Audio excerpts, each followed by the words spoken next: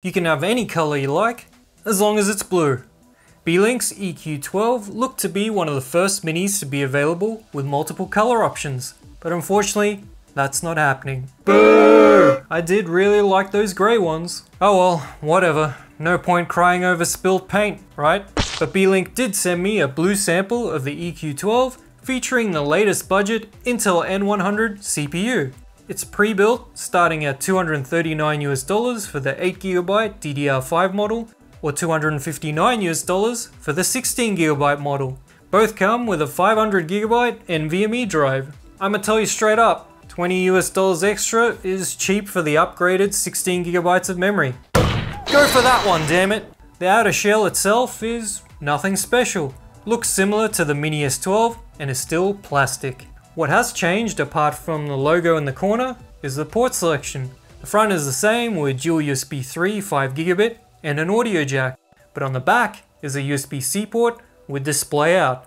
A very welcome change. There's one more USB 3 5GB, dual 2.5GB LAN, and dual HDMI 2.0. So that means triple displays at 4K 60Hz, baby. In the box, you'll find the usual Beelink accessories: short and long HDMI, power supply, manual, monitor mount, and screws. What else do you need? Well, I guess a hand job would be nice, but I'll take what I can get. Let's have a look-see inside.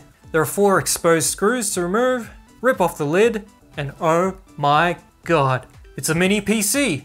Sorry, was trying to fake excitement like all those cringe YouTubers. Fuck clowns. Inside, we have a 2.5-inch SATA drive slot and a fan for the SSD. Another 3 screws to remove the fan plate, and 2 more for the SATA slot. Watch out for the ribbon cable and the fan cable. I'm very happy to see a DDR5 slot, and crucial memory is included. Alder Lake N CPUs support single channel only. I just wanted to point that out. The 500GB NVMe drive is another AZW special, and there's an Intel Wi-Fi 6 card underneath. Each Beelink EQ12 comes with Windows 11 Pro, but when I tested Ubuntu off a USB stick, only Wi-Fi wasn't working. Chrome OS Flex failed to boot.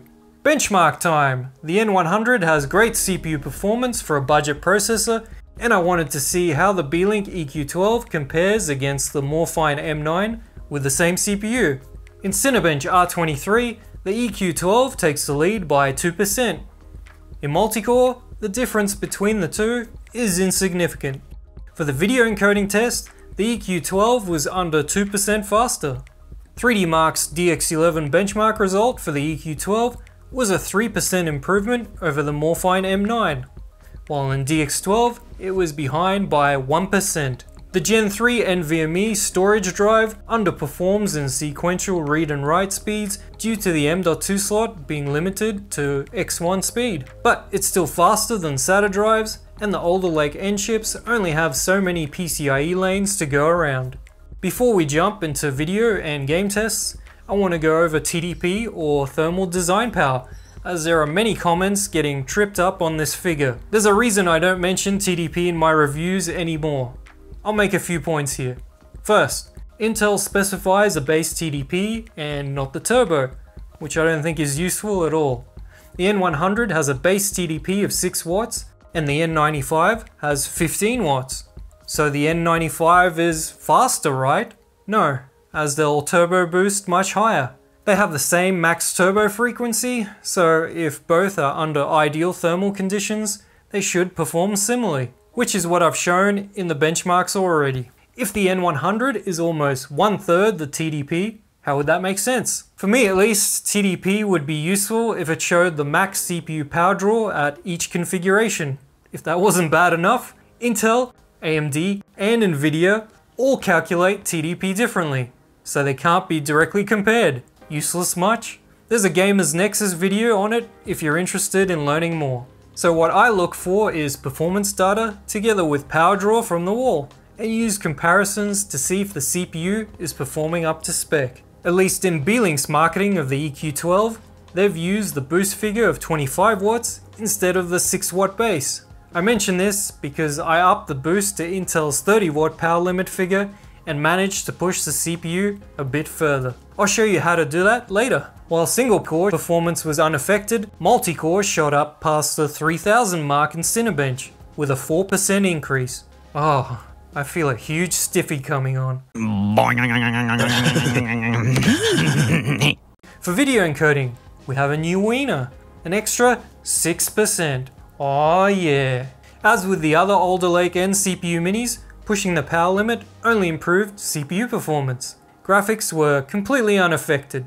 I've had requests to check out AV1 Video Performance, so let's start with that.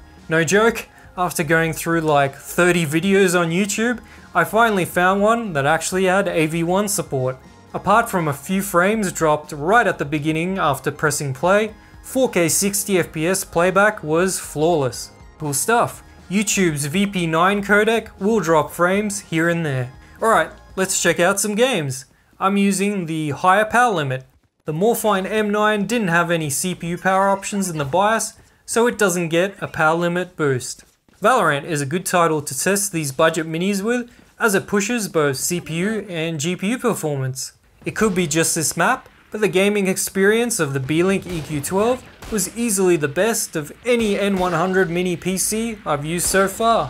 While the frame rate sometimes dropped to the 50s like with the Morphine, it held up better overall, and even went above 100 FPS. CSGO is GPU heavy, and the N100 struggles to beat that meat. There are areas in this map where the frame rate turns to shite, but it is mostly playable. League of Legends at medium runs nicely with the frame rate staying above 70 FPS. The Morphine M9 fell into the 60s. Emulation wise, Gran Turismo 4 benefits from DDR5 holding 60 FPS until it comes to areas where the dips start and then makes it unplayable. Need for Speed Most Wanted looks to perform better on the Beelink as well.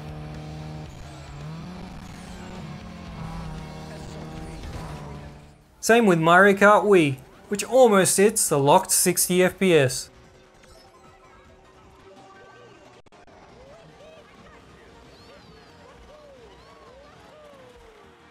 Maximum CPU temp hits 78C at stock settings and 82 with the power limit increased. So 4 extra degrees for around a 4% improvement. I'll take it. The included NVMe drive stayed cool throughout, which is no surprise with the extra cooling. Noise levels are very low and barely audible. Increasing the power limit didn't cause more fan noise either.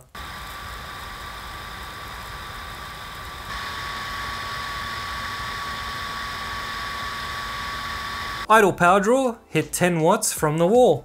All Alder Lake N CPU minis are up over the previous generation.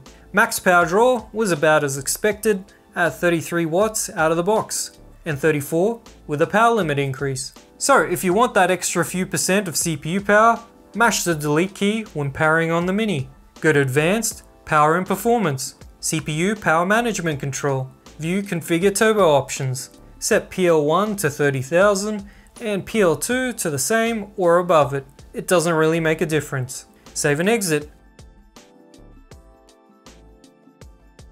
Alrighty then, let's finish up with the pros and cons. I'm impressed by the Beelink EQ12. Performance is great. Same with cooling and noise levels. It has a pretty good selection of ports. The DDR5 RAM upgrade is cheap and recommended. But I would have liked to see the different color options, and the plastic box pales in comparison to the Morphine M9 metal shell. But I guess that doesn't matter all that much when it wins out on pretty much everything else. Yes, ladies and gentlemen, the Beelink EQ12 is the budget mini PC to beat from the Alder Lake N minis I've reviewed so far.